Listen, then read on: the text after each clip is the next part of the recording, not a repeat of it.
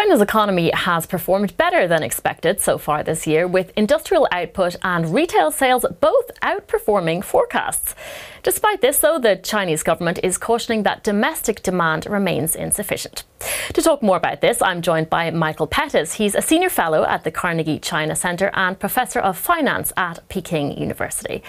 Michael, industrial output up more than 7%, retail sales up 5.5%. What was behind this better than expected growth?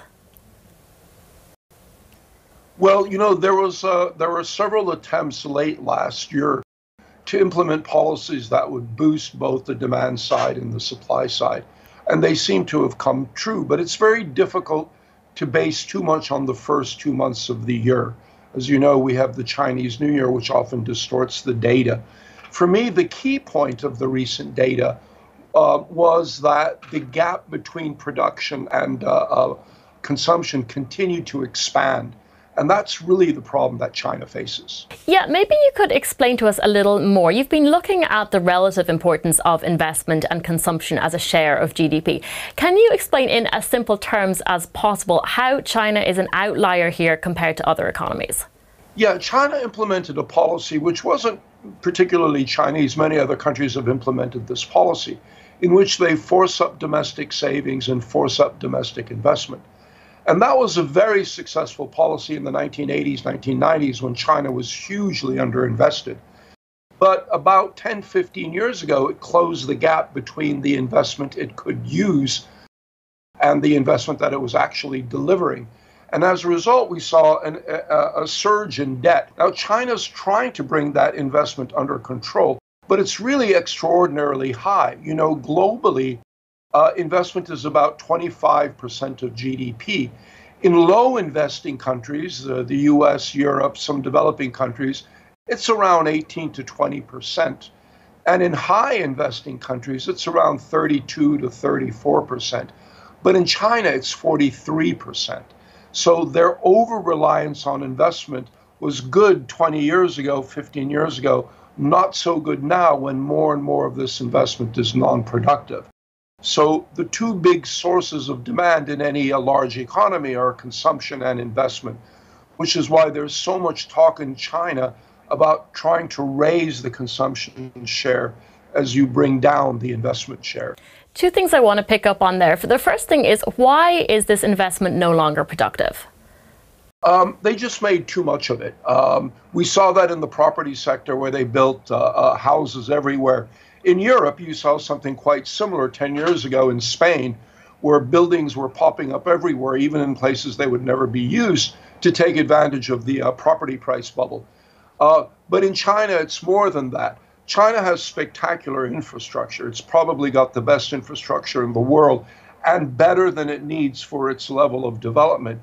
Yet it continues to build infrastructure because that's sort of an easy way to generate economic activity. More recently, we've seen a huge shift of investment into the manufacturing sector. Now, that may sound like a good thing, but China already manufactures far more than it can absorb. China is about 17% of the global economy. It only comprises 13% of global consumption, but it already comprises an astonishing 31% of global manufacturing. And so as they continue expanding manufacturing capacity, that creates the problem for countries like Germany and the rest of the world about who's going to absorb all of that manufacturing. And that brings me to the second point. So if other countries aren't going to buy all of this overproduction, how is the Chinese government going to spur demand domestically? There's only one way. There is an unsustainable way, which is to borrow money, give it to the household sector, and let them spend it, which China's been very reluctant to do. And there's the sustainable way, which, frankly, we've been talking about since 2007 and haven't been able to do.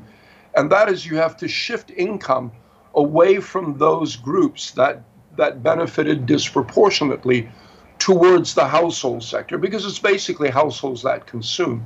So we need a major shift of income away from other parts of the economy towards the household sector. And as I don't need to tell you, a major shift of income is politically very, very hard to pull off in any economy. So is this going to involve the super rich giving away their wealth to the middle class? In the U.S., that would be the way to solve it, because the problem of income inequality is the rich have too much and the middle class and the poor have too little. In China, they have that problem, but they have an additional problem, and that is the government retains roughly 20% of GDP, which is very high. Most governments are closer to zero. So you need also a shift of income from government, mainly local governments, to the household sector, and that's probably the more important shift and the more difficult shift.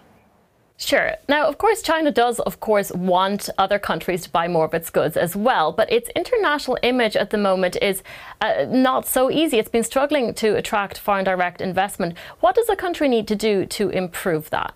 Well, foreign investors in China and direct investors in China are concerned about a difficult external environment. They're concerned about the slowdown in the Chinese economy. And they're concerned about uncertainty relating to government policy. All of those things have to be resolved before we see a major resurgence of foreign direct investment.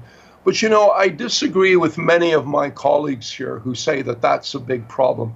China's problem is way too much savings. It can fund anything it wants to do domestically. I don't think it needs foreign investment to the extent that many people, including in the government, believe that it does. Interesting. So your argument is really it just needs people to buy more stuff.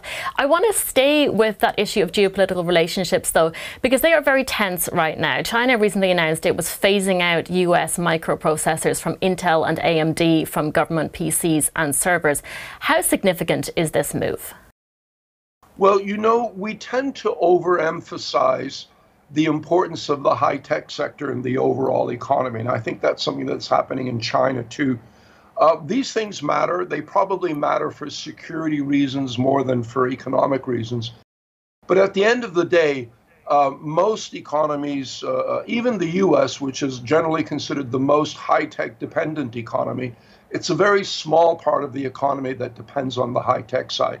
What China really needs to focus is on, men pushing wheelbarrows or people delivering food on bicycles. That's where we have to increase productivity.